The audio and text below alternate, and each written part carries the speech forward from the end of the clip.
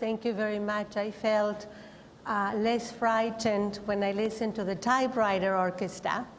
So I'm happy that we still have typewriters in the world, and less frightened to just have a presentation without PowerPoints, just the human voice.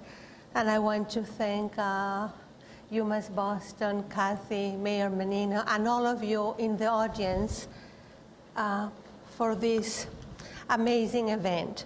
So I've been thinking a lot, and I thank Kathy's guidance about how poetry is both one of the most ancient arts and at the same time a revolutionary idea for the 21st century. So just, you know how they say when you fly, just relax. They don't say close your eyes, but they say enjoy the flight. Well, let's think together about poetry, art, and social justice. I am here at this amazing gathering without a PowerPoint or an iPod or a BlackBerry, or why not, a strawberry. I am here with the most powerful of instruments, the human voice, and I'm here to speak about poetry, not only as a vocation, but as a way of life. The most beautiful thing we can experience is the mysterious, the knowledge of the existence of something unfathomable to us, the manifestation of the most profound reason coupled with the most brilliant beauty, and you will never guess who wrote this. These are the words of not a poet, but of a scientist, Albert Einstein, who also understood life's mysteries, as well as the awareness and the glimpses into the marvelous through intuition, poetry, and the beauty of mathematics. Poetic language allows us to glimpse into the marvelous, as well as the possibility to create a world beyond the ordinary, a world more humane and more sublime. Poetry has the capacity to heal, to transform, to alleviate human suffering. All of a sudden comes a sound, a word that shatters what we understood before, and we begin the process of unlearning the older recipes to understand reality as new. Poetry can allow us to imagine the sound of trees as an orchestra of oboes, or the rain as a way of understanding that the world is crying. I came into poetry because I grew up in a country of poets, very, very far away at the end of the world, a country that everybody knows, either for a dictator or for these miners.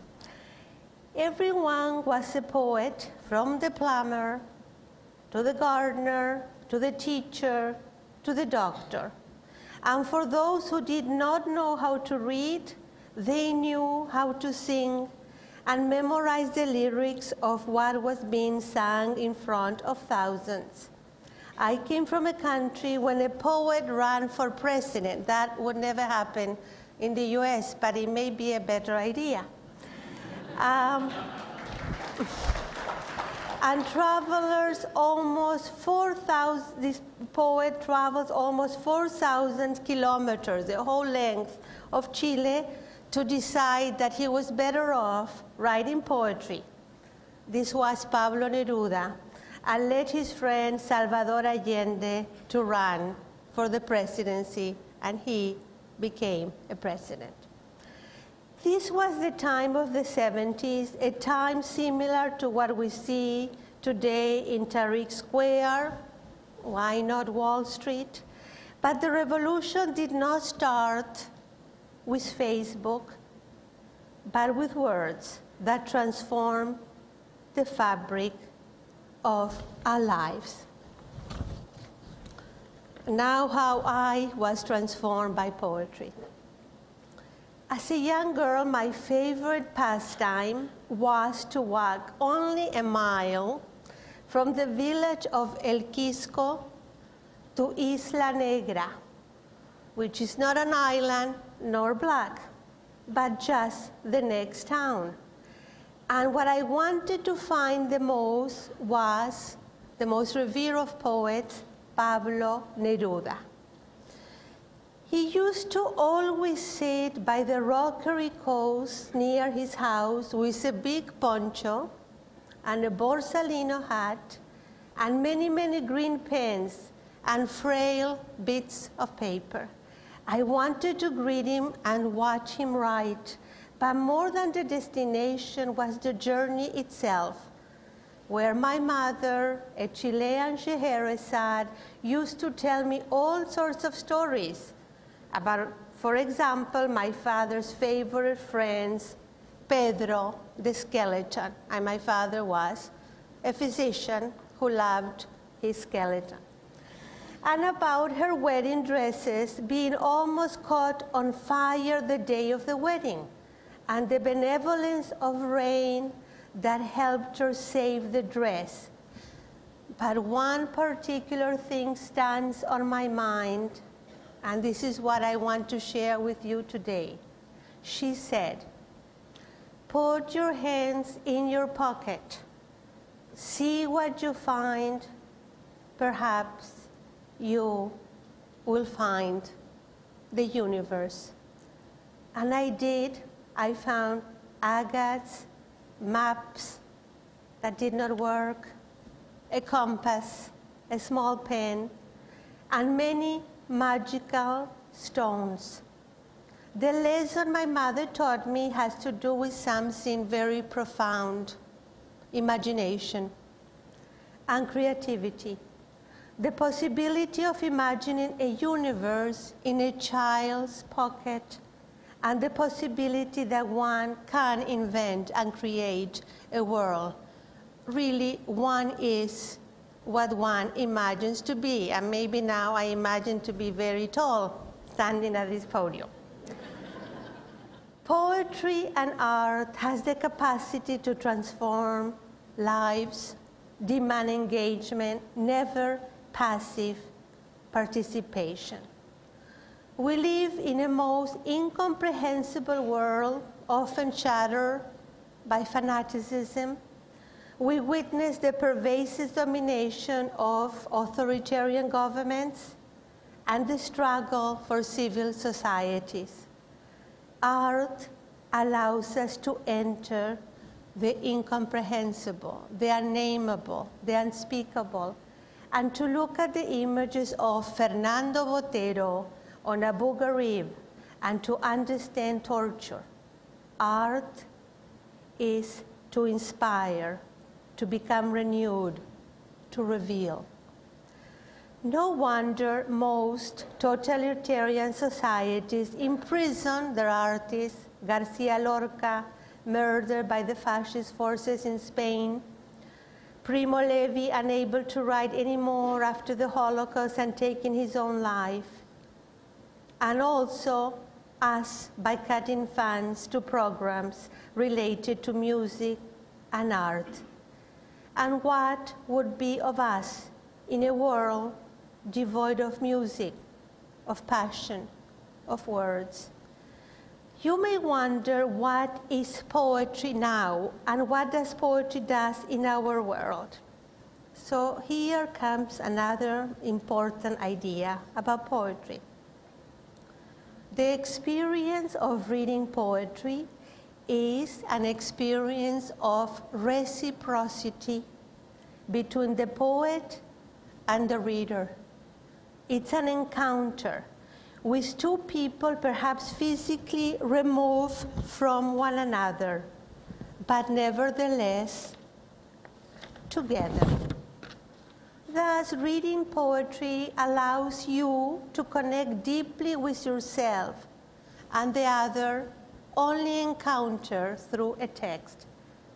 The reading of poetry allows you to understand the unspeakable, often to defy death.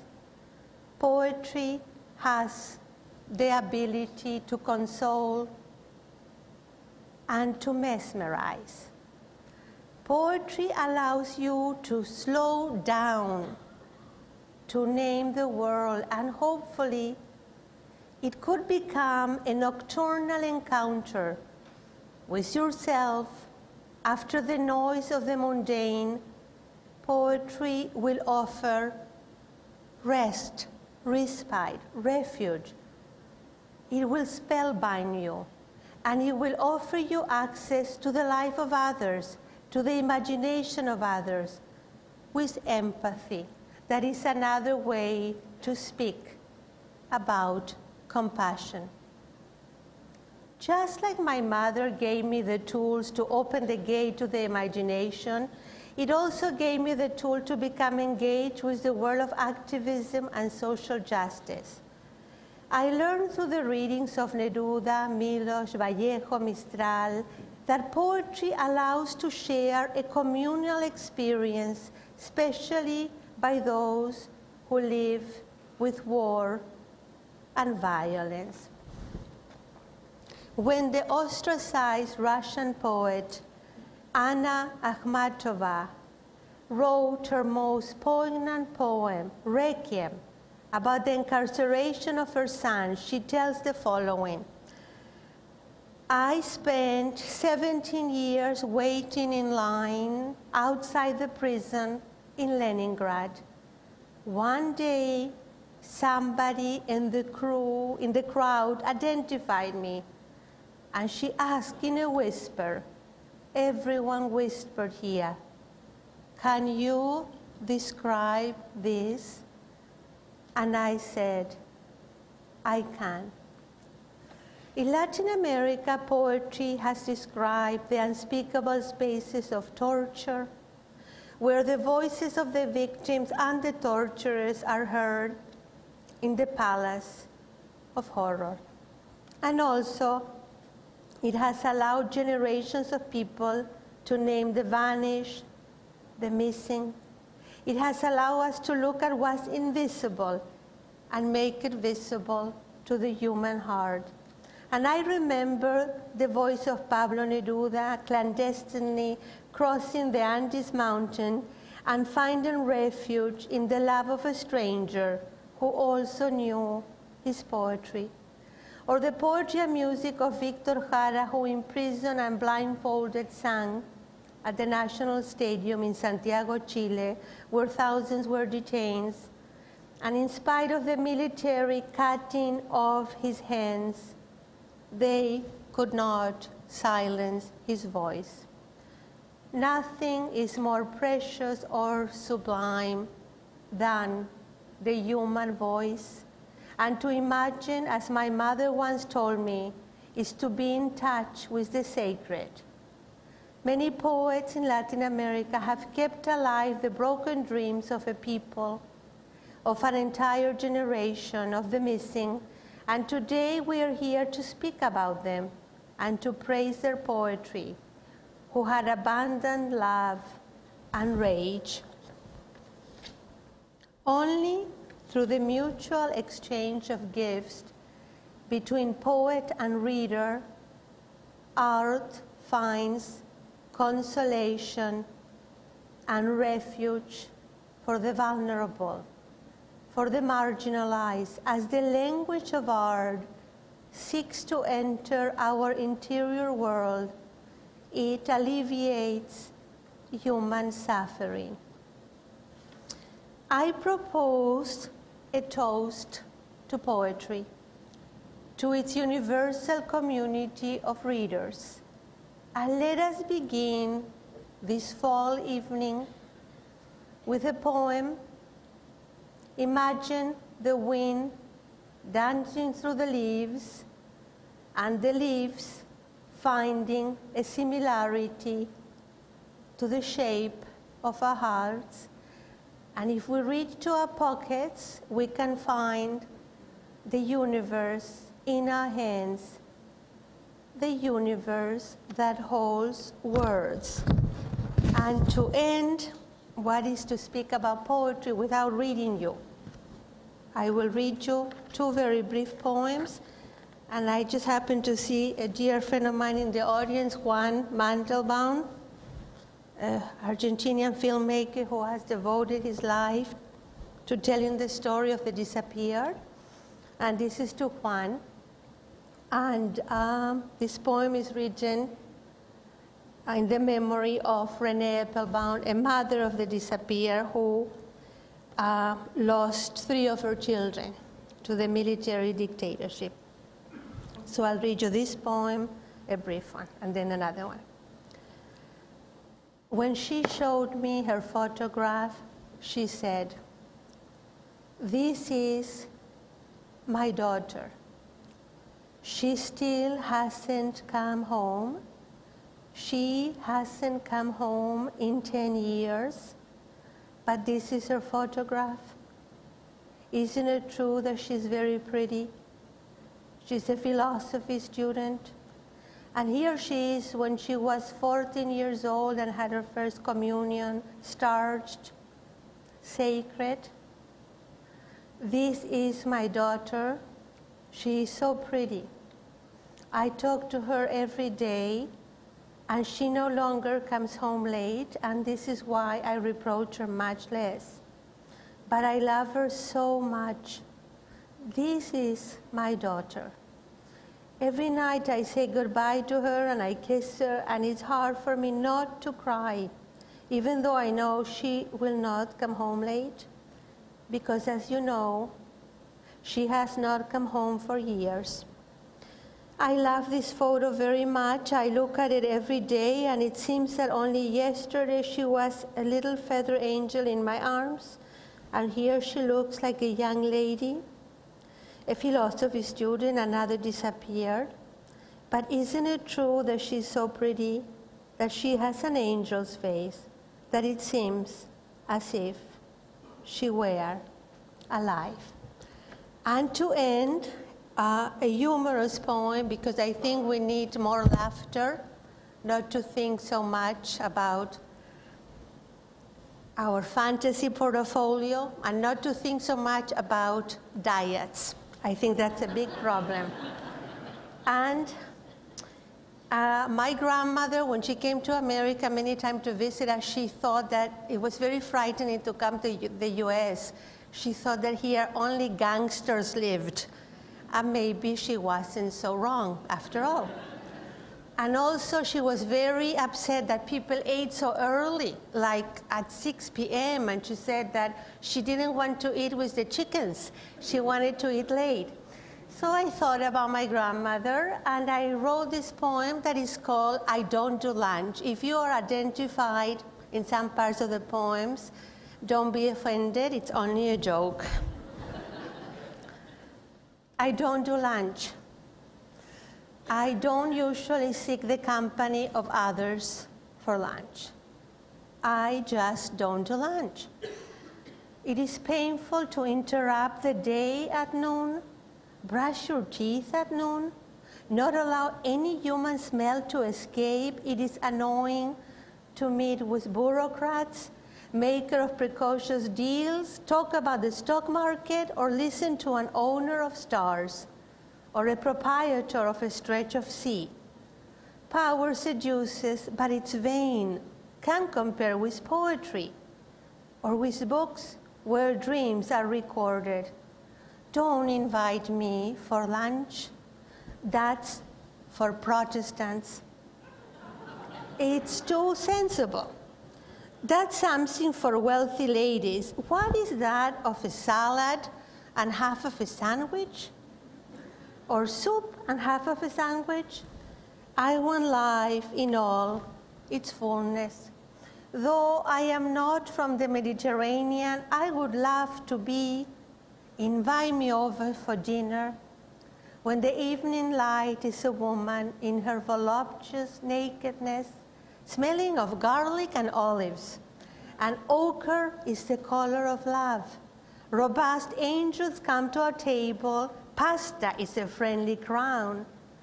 Nobody eats grass or salads with names like Jennifer or Karen. Life is so delightful after 6. We let our hair loose, take off our shoes. We imagine ourselves dancing on the tables.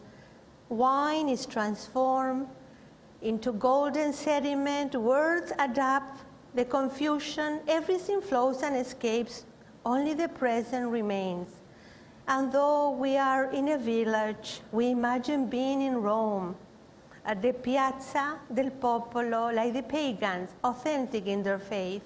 I don't do lunch. Don't give me salad with endives or low-calorie dressing.